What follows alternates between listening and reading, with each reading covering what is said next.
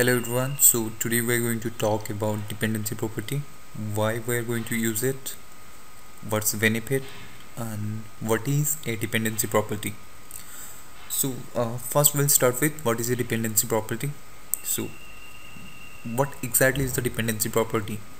So as the name suggests, dependency property is not a property by itself, but it is dependent on another property, or it is linked with another CLL property. So whenever we are using a dependency property in our WPF or Silverlight application, we have to remember we are not using that property directly, but we are using something that is linked. That is another CLL property that is linked to our dependency property. So why we are going to change, or why we are going to use the dependency property? So there are a few things we have to remember, that is value change notification. We can use data binding with it, and we also can do animation, we can do a validation, and there is also property change inheritance. So these are all the features which are going to be used in dependency property. So yes, that is confusing, but what is the actual benefit of using a dependency property? How we are going to use the dependency property? So let's start. Mainly whenever we are going to talk about dependency property, it will be either we're going to use it either with a custom control or a user control. Mostly whenever we are talking about a dependency property, we are going to either use it with a custom control, or we're going to use it with a user control. So let's start right now. So right now this is my WPF application, as you can see. So right now I will just try to take a list box. Okay, list box. Now I will give it a name. Okay, my list box. Okay, and I will give a height of 100, width of let's say 200. Alright, so I have my list box on the screen right now. So let's have another button. So we are going to have a X name equal to my button, height is 100. We don't need 100 here, let's say 50, and width is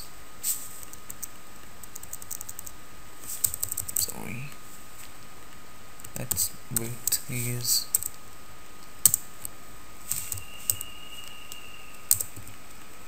100, and I will say command. Okay, so what does exactly it does? Whenever I'm going to click on that button, it will fire something, it will do some action. So I'll say click command. Okay, yep. So that's it, that's done. So I think both are overlapping. We'll just try to move things around. So here is my button, here is my list box. Okay, so that's all right. Now I have given a command to my button, but I also want to do something when the selection changes. Whenever I select a item from my list box and I just change the selection, I want something to happen. I want to bind a command to my list box also. So let's try that. Wow, but we are not having any command to the list box, and there is no property called command. Wow, so what we are going to do in this case? So let's have a look here for both button and our list box. So if we will go to button and we will navigate to the definition, we can see we the button is coming from the button base. Okay, and button base has a property called command.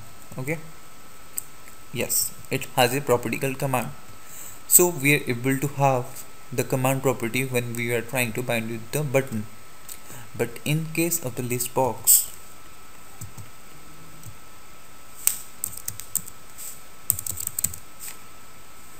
okay, we don't have, do we have that? So it's coming from list box. List box is a selector. Selector is items control, and if we'll navigate in that way, just do it yourself. So you can find it out that list box is a selector, and selector doesn't have a command property. So what I'm going to do, but I want to do whenever my selection change happens, I want to do something. So in this scenario, we are just going to create a custom control, which it will be helpful for demonstrating our dependency property. So for this, I'm going to add a new class.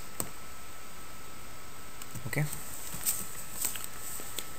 so I will say this my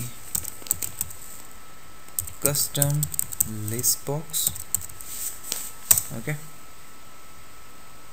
alright, so my custom list box, I want it to be a items control. I want to create a custom control which should be a list box. So I'm going to have all the properties of a list box. So I'm just going to have,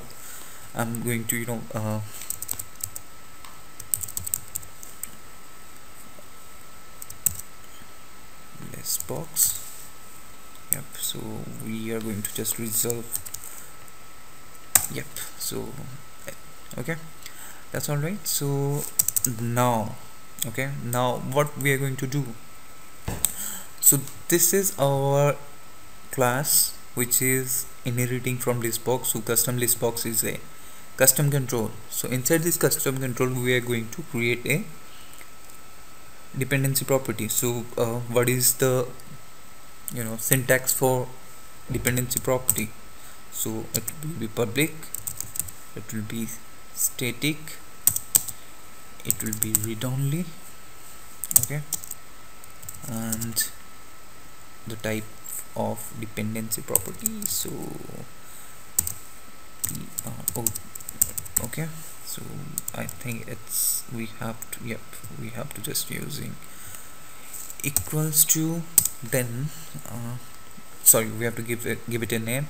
So the ideal naming convention is give your property name, then just add property to it. So command property, we're going to just call it command property, right? And we are going to talk about dependency property dot register. We're not going to use register test, we're just going to use register. So what should be the name? So as we have seen, whenever we are creating a dependency property, it's a good idea to have the name divided into two things. One is the property name, and the second part is just the property. So we will just copy this name, we will say okay, register with command property. So we'll just go to the command property after a moment. So what is the type of property, which type we want to be our property? So in this case, we want to have a command which is of type I command. So we'll just say, sorry, type of a command. Again, I think we have to reserve the namespace. Yep, okay. And what is the type of owner here? So the type of the owner is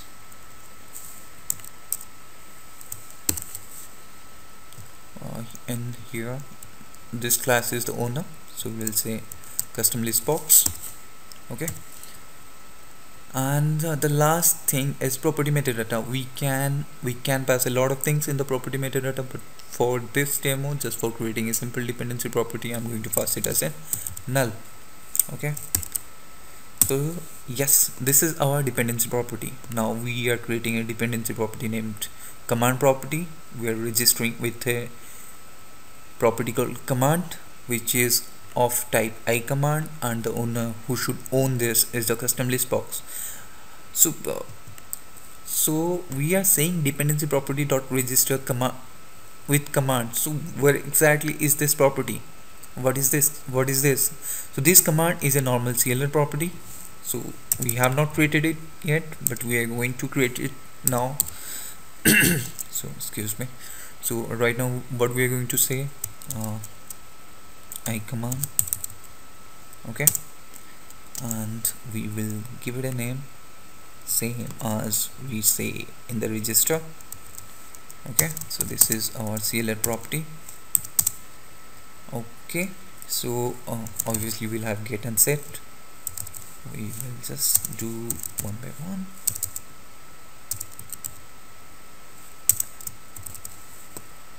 Get and set. So in get, what we are going to say is return a type of a command. Okay, and yes, so we will say get value. What exactly it expects is get value expects a dependency property, right? So yes, our command property is a dependency property, so we are going to just pass it over here. All right. Okay, so what's the next statement? It's saying, set. So we are going to call the set value. Okay, what it expects, the first one should be a dependency property, so we are going to pass our command property, and the second one is the value, so let's say the value. All right. Yep, so this is our dependency property. Sorry, I have to give a call in here. Yep, so let's build it.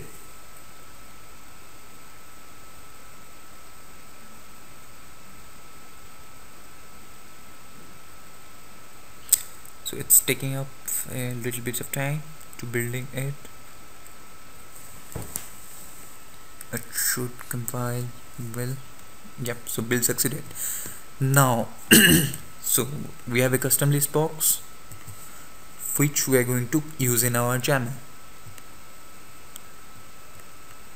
Okay, so we have this. We saw our list box, which let's move it here.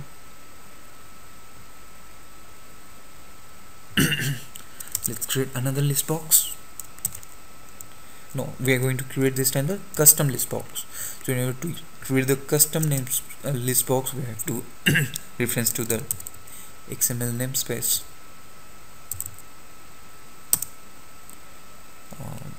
Our is extension. So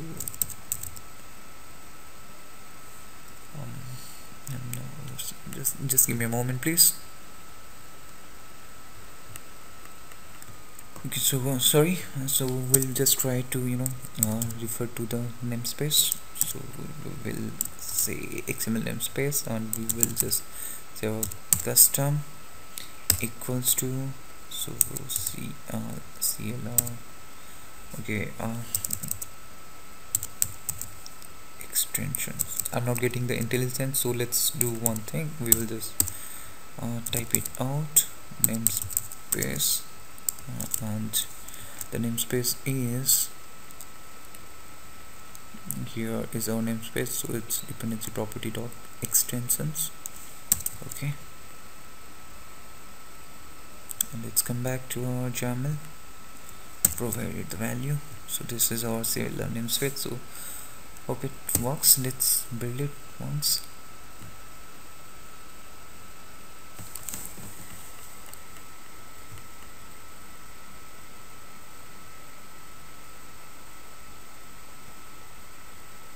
Yes, it's compiling fine. So now let's create an instance. So we'll come here, we'll say custom, or custom is help me with this.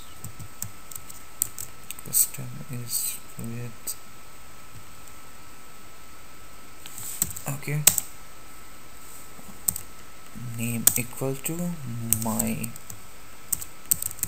custom list box.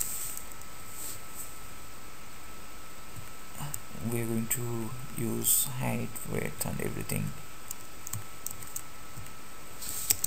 Okay, so it's left, top, right and button. So we will say from button, just say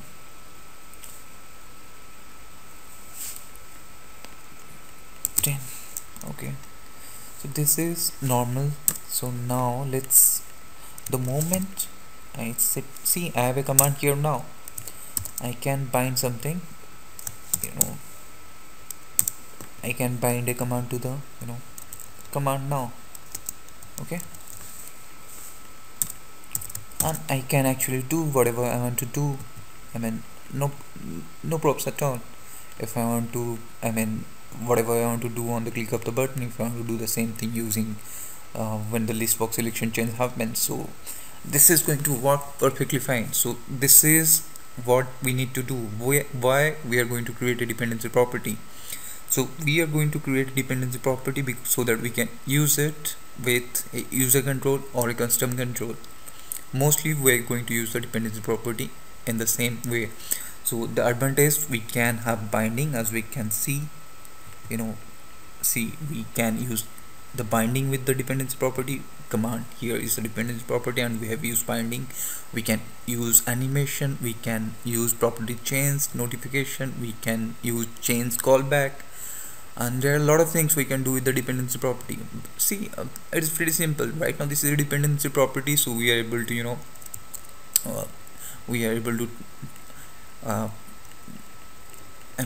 we can assign a value and it will take that. But if we are going to just create a custom normal CLR property and try to bind a value to it, just try it yourself and you will see it's not going to compile.